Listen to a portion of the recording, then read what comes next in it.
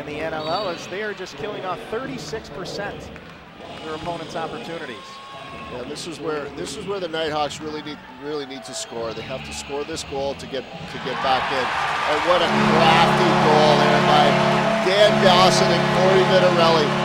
The ball goes in behind to Dan Dawson. He starts going out the other way, throws a backhander. McDonald thinks that Dawson's coming around the other side, throws a backhander over to Cory Vitarelli. He puts it in the open net. What a real nice highlight reel goal there by Cory Vitarelli. Well, Cory Vitarelli, usually he's the one with the theatrics, but it's Dan Dawson with a great pass, and Vitarelli just bangs it into the empty net.